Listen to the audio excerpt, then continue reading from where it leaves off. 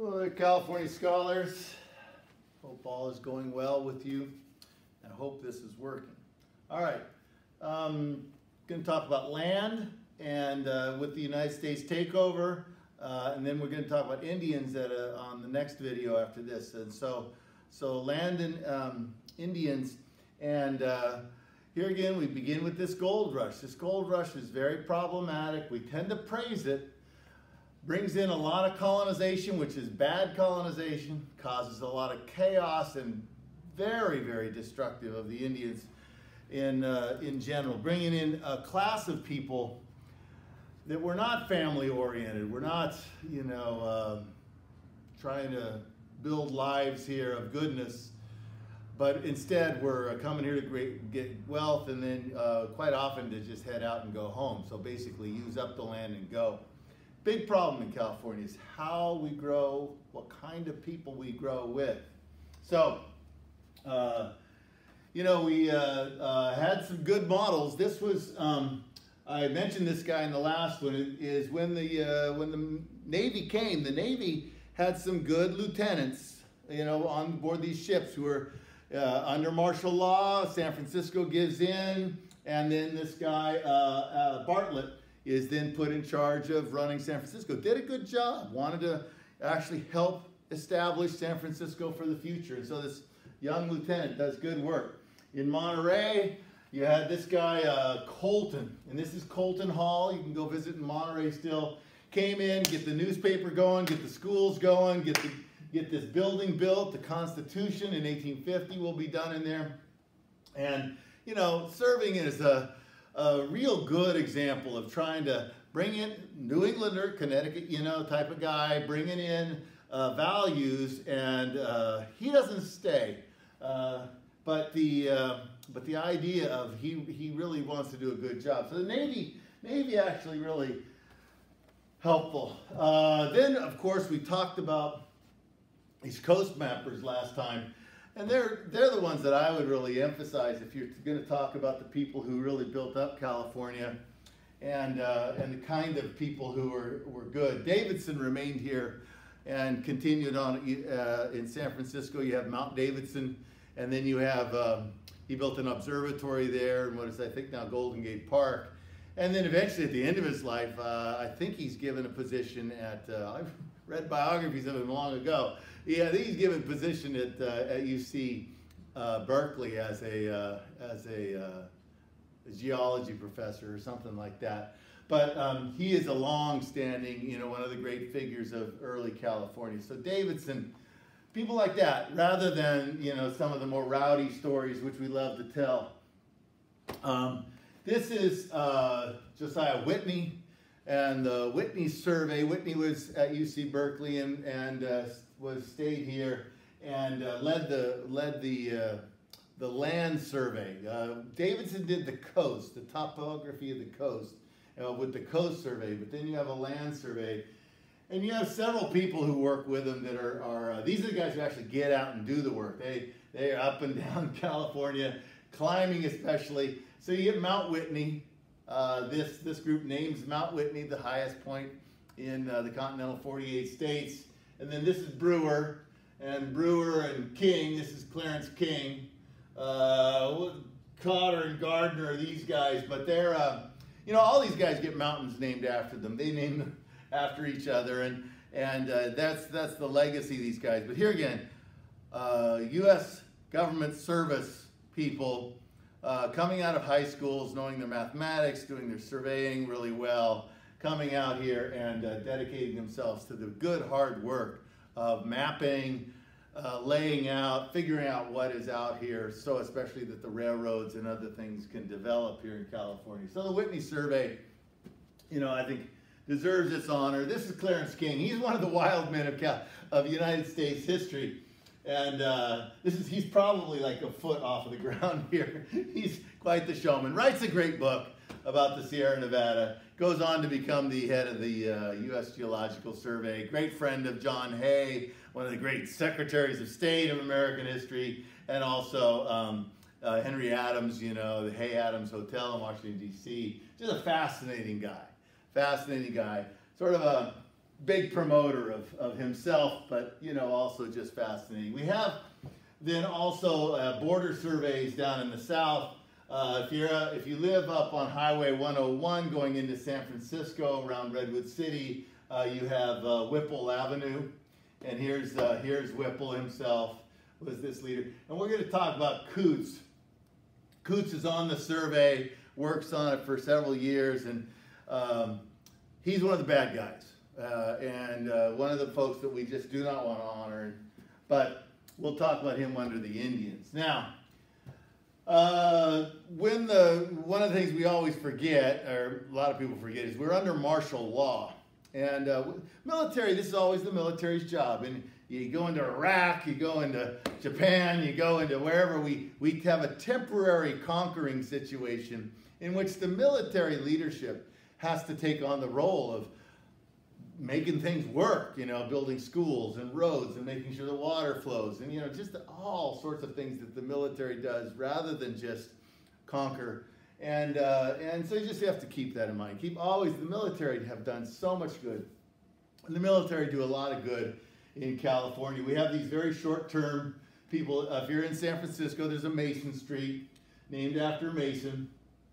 Mason deals in, we're going to talk about him with the Indians, and he makes the declaration. He decides under military law that we're going to bring in United States policy toward Indian land and Indians rather than follow the Mexican or Spanish model, and that'll be a big problem. But it's Bennett Riley calls for a constitution to be written here because the gold rush has brought in a large population. Now, this is the Compromise of 1850. This is the United States. We're going to jump here to just basically California's effect on the coming of the Civil War. California needs to come in. We have the population. It needs to come in as a free state. There's no other state to balance. In 1820, we had a compromise in 1820, which said that we're basically going to do south and north and keep them balanced. The House of Representatives, population is more in the north than the south, so the House of Representatives will not be balanced, and that'll be, the north controls the House of Representatives. But the Senate would be balanced. There's 2 senators from each state, and they'd be balanced, and then therefore they could hold a sort of tight rope on keeping slavery in the country. The vice president and president then had to be pro-slavery or certainly not going to be against slavery. And then in 1850, California comes in and has to be allowed in. And so there's this thing called the Compromise of 1850 in which the Senate goes out of balance. And so now you have the House of Representatives and the Senate, which are both controlled or dominated by the North, the Free State parties. What the South gets out of that is the fugitive slave law. Fugitive slave law is what causes, Harriet Tubman stories, lots of fun American history, lots of dynamic heroes, fighting the fugitive slave law and stuff like that. Richard Henry Dana will be a fighter against the fugitive slave law up in Massachusetts. So we've got a lot of interesting stuff that happens because California becomes a state. Basically, California pushes the Civil War to happen, and then it will blow up. But this isn't a Civil War class. This isn't a United States class. What happens in California is of our interest is that with statehood and the coming of statehood, there becomes this whole interest in a new capital. Basically the geographical center of power moves, and it moves up from Monterey Bay here into this river network here that leads into San Francisco Bay. This is where most all of the population is going, and initially Benicia, Martinez, this area right here was going to be they had made a Mariano Vallejo and this guy Semple had made a leap into trying to get a capital to be there. It was a land sort of move.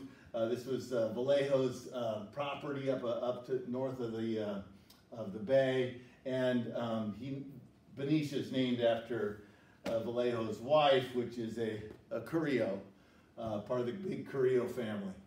So Benicia was the capital for a little bit, but then, you know, as things really worked out, the capital moves to Sacramento. Sacramento is very fun in the sense that of its naming, in the sense that it's that Spanish name. It's the sacraments. You know, this is the holy sacraments. You know, this is what it's named after, and named by the Spanish because they just loved it. But then, you know, it gets overrun with the gold rush, and Sacramento. And we'll talk about this. This is a floodplain in the center. There's lots and lots of water. And it all flows up and down into this huge floodplain. And then it comes out the delta and everything into the bay here.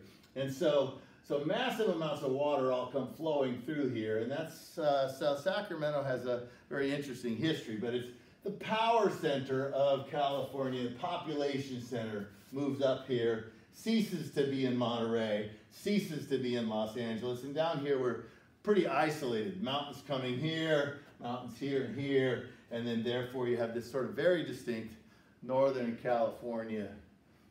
Southern California setup. One of the things we want to talk about is that when the United States conquered, they did so on the basis of believing that they themselves were doing this in the right.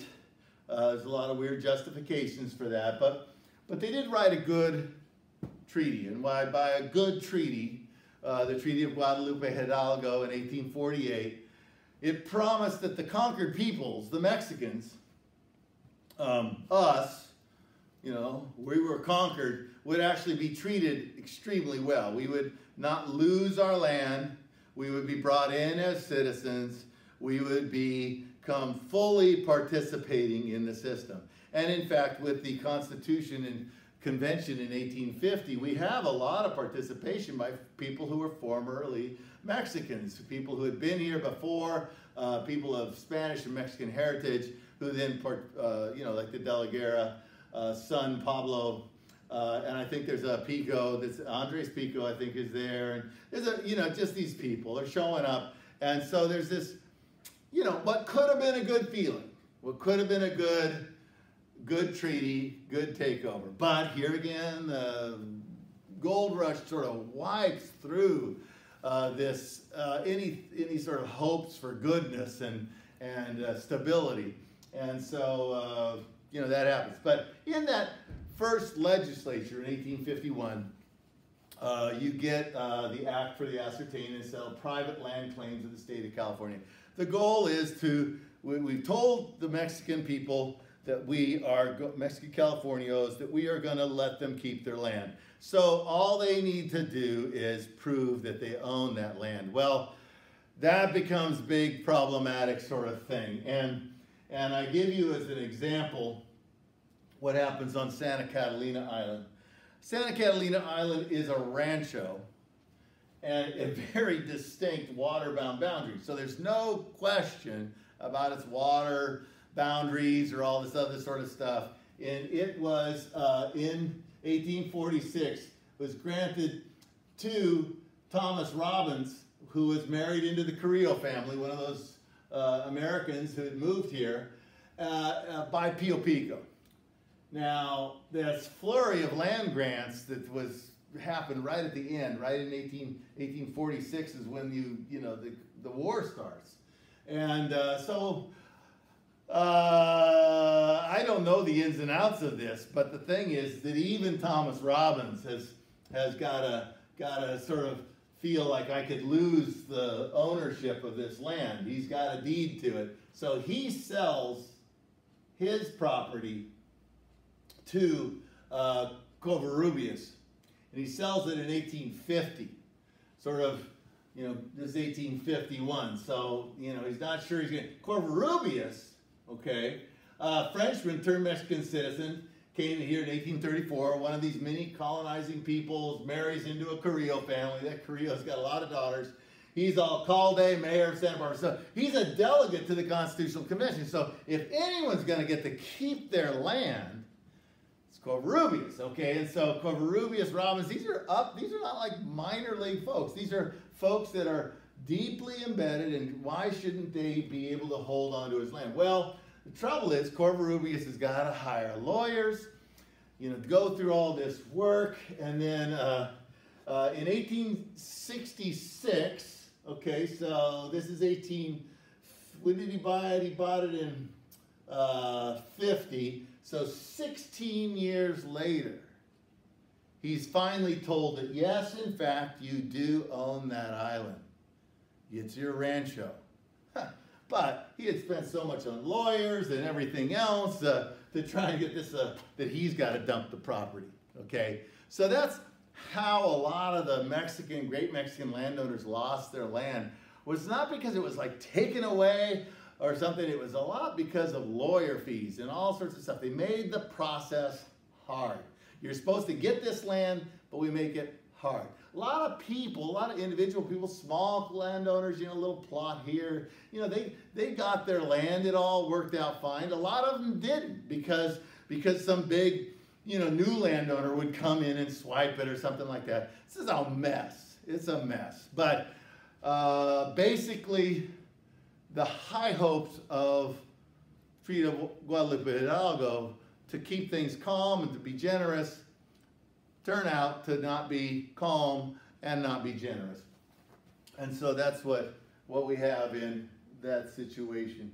And so I'm going to end it there, and we're going to talk about what happens with the Indians. But keep in mind, this California, so the power has moved up into this region here. Down here becomes a very isolated place for another 20 years or so. We'll talk about that until the 1880s when it really starts to grow again. And then it'll eventually become dominant, Southern California. But this valley up here is where a lot of the real rough and tumble stuff is going on.